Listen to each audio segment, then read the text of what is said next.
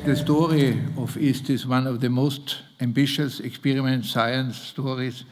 Started in 2006 when the Federation of the Austrian Industry received the so-called Harari Kübler Makel report, providing a concept how to establish a new research institute committed to excellent in curiosity-driven research here in Austria. Today we celebrate the 10th anniversary of the existence of this report. For investments in science, we have to look at the time scale from a generation's perspective. So being responsible for future generation means you have always to think about the future. And always to look at what the future could be like. So the things a research institute has to do, which aspires to world leadership, but also which a university has to do, which wants to be a leading research university, is first off, number one, to make contributions, significant contributions to themes of global importance. Point number two is to identify and develop new themes of global importance. And number three is a very practical thing that, of course, you have to harmonize your portfolio with your stakeholders and with your funders. The fundamental question that has to be added is, what makes creative research? The other thing, attraction of talents. University is all a question about talents, about the brains that you can attract. In this sense, the US, has a huge advantage. Attract the best graduate students, but also the young faculty with the 10-year tracks, but also leadership position. We tend to forget. People want to become dean, provost, presidents of institution. Funding, endowment, we don't have to say, the kind of endowment that the Harvards had with over 30 billion. Overhead on research, which is very important, and that really carries a lot of the cost. And tuition. This is a big debate that, is going on today in Europe. For a good institute to be successful, funding has to be versatile. It has to come from several sources. That's the big, single, most important secret of the private American universities, and also of Oxford and Cambridge. Government support, private philanthropy, research grants, industry, alumni, and a variety of other things. It is critical that you take the best, because the top people attempt to hire top people or even people that are better than themselves, whereas mediocre people hire mediocrity or even worse than mediocrity. Students are the future and are critical to any successful research enterprise. In choosing students, universities must seek out the most curious, independent-minded young minds. Young people must be given the chance to express individuality, creativity, and to develop leadership earlier in their careers. The drive that the young provide in a university, and of course the demands they have to us, can be a very good engine to really make the faculty, make the university administration look out and see where are there themes of global importance which are emerging, which we should pick up and try and develop if we can do so at home. Nevertheless, looking for excellent young people means, in my opinion, to look for a quality that I would like to call competent rebels. I would like to see young people who are rebels in the sense that they question the received wisdom, and scientific knowledge is always preliminary certain knowledge. It will be replaced, it will be expanded, it will be complemented by new knowledge that will be produced.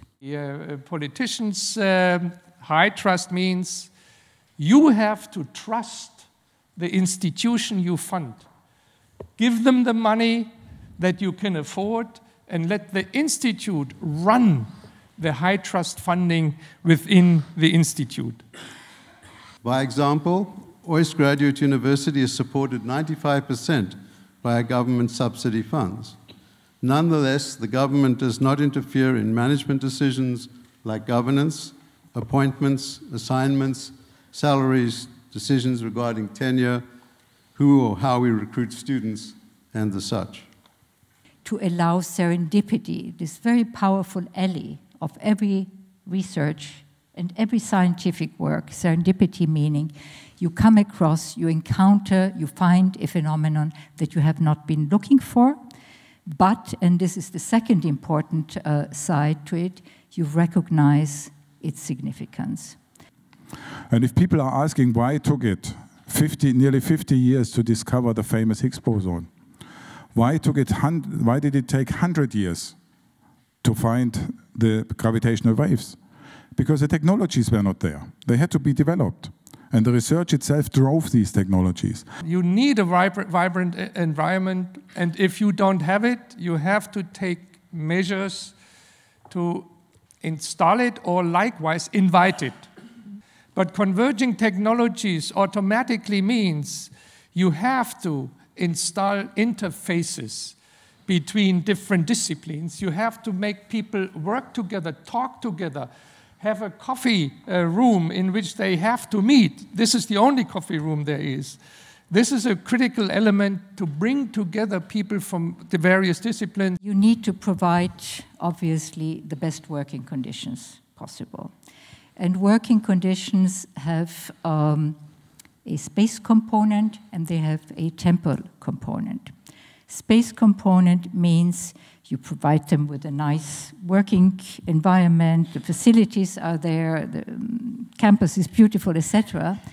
But it also means the space to communicate with others, to make it almost obligatory from an architectural point of view and from a social organizational point of view, that you have to run into each other, that you start discussing things that you have never intended to discuss with people you meet. And again, this is the unexpected that comes in the kind of personal encounters.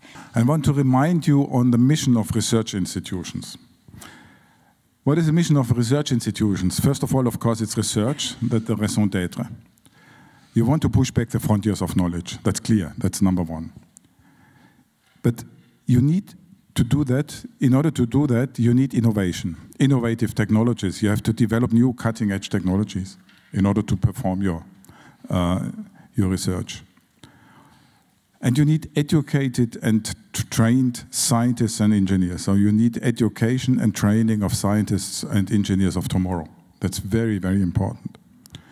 And last but not least, you should not forget outreach. You have to take the society with you. I would like to recommend a certain type of schizophrenia for a scientific institute. It has to be as international as possible and as national as possible.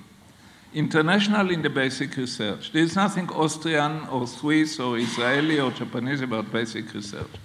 Any new discovery in science is universal. That's truly international, should be done by people of all nations, should be done by their own international language. I mean, there's no question about it. But if you are supported generously by your taxpayers, you should give something back to your country, or environment, or region. And that can be done only in two ways. Education and touching the society.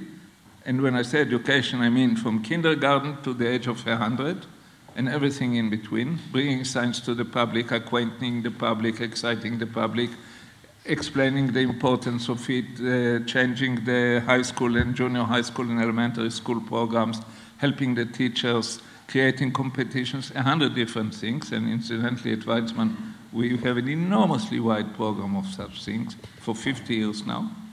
That's one thing you return to society. The other thing you return to society is technology transfer, which leads to productivity, to export, to creating jobs, and that is the other thing that we have succeeded in doing at Weizmann in a tremendous way. We are the only basic research institute in the world which earns every year more royalty than its entire budget.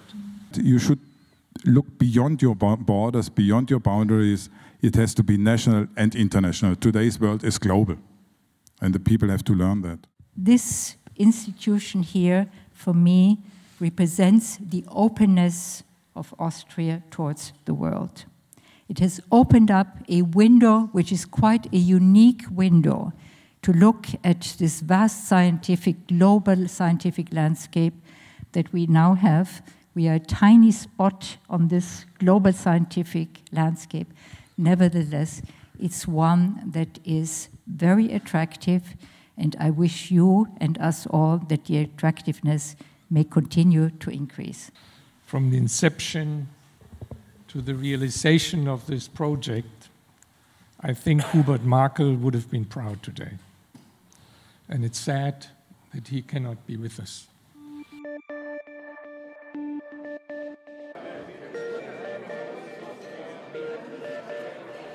Where's the fan?